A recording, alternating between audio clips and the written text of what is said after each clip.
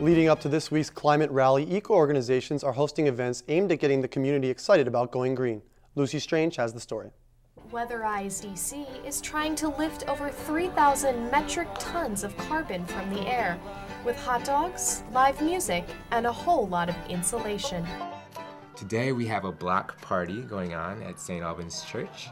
They have weatherized their rectory, which we're in right now, and they're using it to do outreach to the community. So any homeowners who are interested in seeing what weatherization is actually like can come and tour the building. We've got some games and activities and food and music going on as well. Want to make it a fun event because we are about engaging community around energy efficiency. All week, environmental activists will be engaging in discussion on how best to secure the world's resources. I find myself trying to convince homeowners that no, they shouldn't focus on their windows, because windows usually are responsible for about 10 to 15% of the energy loss of a home, whereas 30 to 40% is due to air leaks and low insulation levels up in an attic. Homeowners who want an energy audit can contact the DC Department of Energy and schedule one with a professional. What are your favorite ways for people to weatherize their house, like on their own?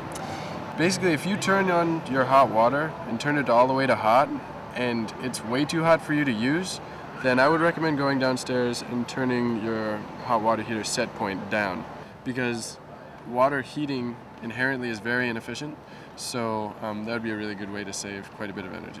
As an organization, we're looking to hit 200 homes to weatherize. Weatherizing these 200 homes is the equivalent of removing 600 cars from the road. It can also create 4 to 6 jobs for people in DC, good green jobs. Make sure that those jobs are going to people who need them, communities where there's 30% unemployment, high poverty, and we can help people rise out of that. The Washington Interfaith Network and others are pressuring Mayor Fenty to use low-income housing weatherization to bolster employment. It has become obvious that there have been a lot of green jobs training programs. And so a lot of people who have gotten green jobs training, but the jobs aren't there. From New York to Morocco to Buenos Aires and Tokyo, more than 1 billion people are expected to take part in Earth Day, calling on lawmakers to take action against climate change. Lucy Strange, District Wire News. A lumpy breakfast cereal is getting a spring facelift here in the district. Oatmeal is beginning to rival the cult food status of Georgetown Cupcake. The formerly frumpy oat is popping up in cute containers in places like Starbucks, Au Bon Pain, Cozy Caribou Coffee, Jamba Juice, and Squeak Green eateries are mixing in all sorts of toppings from goji berries to quinoa, the classic brown sugar.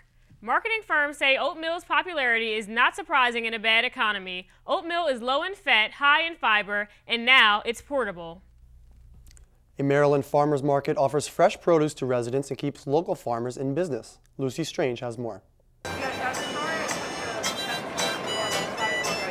If you go to Safeway or Giant or any other supermarket to pick up a head of lettuce, the farmer who actually grew that lettuce gets approximately 10 cents for every $2 that you spend at the supermarket. The farmers at a farmer market, they get the full amount. We hope that that gives them a way to stay in this area. My day starts at 5:30 a.m. when the alarm goes off. I drive myself to the farm, pick up load the truck up. I usually get to the market about 7, which is an hour before the market's, 8, which is an hour before the market starts. Set up and get ready to go. Breakdown is just a reversal of that. Most of the stuff that started to defrost, I'll usually trade out to other vendors for their product. It's a great barter system. The market was founded by the American Farmland Trust, an organization that lobbies lawmakers to protect farmlands and promote sustainable farming. We'll have strawberries in a couple weeks, and you can tell a big difference compared to the grocery store. Once we get into the season, we'll have a lot of stuff, like all kinds of vegetables and fruits. We have to be at the farm at 2:30 in the mornings to load the trucks. Despite the long hours, farmers say it's worth it to come out to the market because they know their produce is fresher and better for you than the supermarkets. Ice cream contains at least 10% milk fat and goes all the way up to 30%. Most premium ice creams range in between 20 to 30. And then gelato is only 3 to 8% milk fat, so it's a lot better for you. At the end of the day, nonprofits like Shepherd's Table collect all the unsold food and donate it to needy families. While there are slim pickings now, local farms work to secure their own future and put more veggies on the table. Lucy Strange, District Wire News.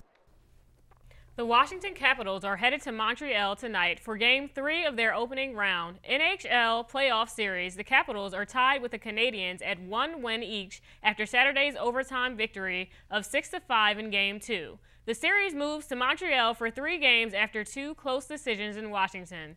Capitals coach Bruce Boudreau says both goalies will play again in Game 3. Starting goalie Jose Theodore was pulled after 2 shots in Game 2. That's all the time we have for today. I'm John Humanick. Thanks for watching. I'm Nehema Jackson Brown.